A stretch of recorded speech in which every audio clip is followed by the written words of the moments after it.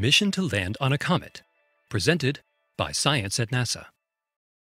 Europe's Rosetta spacecraft is en route to intercept a comet and to make history. In 2014, Rosetta will enter orbit around Comet 67P Churyumov-Gerasimenko and land a probe on it, two firsts.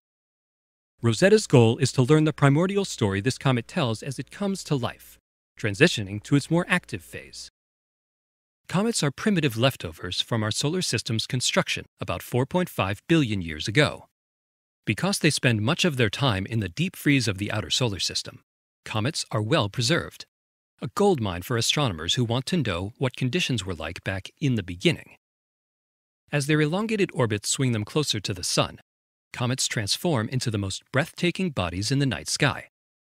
Rosetta will have a front-row seat for the metamorphosis. A European Space Agency mission launched in 2004 with U.S. instruments on board, Rosetta will perform the most comprehensive study of a comet ever. What we know of comets so far comes from a handful of flyby missions. In some ways, a flyby is just a tantalizing glimpse of a comet at one stage in its evolution, says Claudia Alexander, project scientist for the U.S. Rosetta project at JPL. Rosetta is different. It will orbit 67P for 17 months. We'll see this comet evolve right before our eyes as we accompany it toward the Sun and back out again. Fierce solar heat will have a profound effect on Rosetta's target. We'll watch the comet start as just a little nugget in space and then become something poetic and beautiful, trailing a vast tail. At the moment, Rosetta is resting up for the challenges ahead. It's hibernating, engaged in its high-speed chase while fast asleep. Reveille is at the very beginning of the new year in 2014, when the spacecraft begins a months-long program of self-checkups.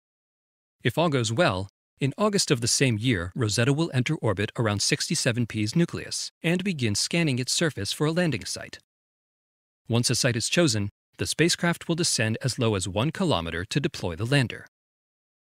The lander's name is Philae, after an island in the Nile, the site of an obelisk that helped decipher, you guessed it, the Rosetta Stone. Touchdown is scheduled for November 2014, when Philae will make the first ever controlled landing on a comet's nucleus. When we land, the comet could already be active, says Alexander. Since a comet has little gravity, the lander will anchor itself with harpoons. The feet may drill into something crunchy like permafrost, or maybe into something rock solid. Once it's fastened, the lander will commence an unprecedented first-hand study of a comet's nucleus.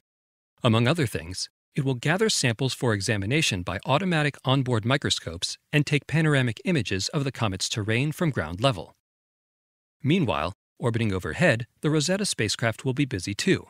Onboard sensors will map the comet's surface and magnetic field, monitor the comet's erupting jets and geysers, measure outflow rates, and much more.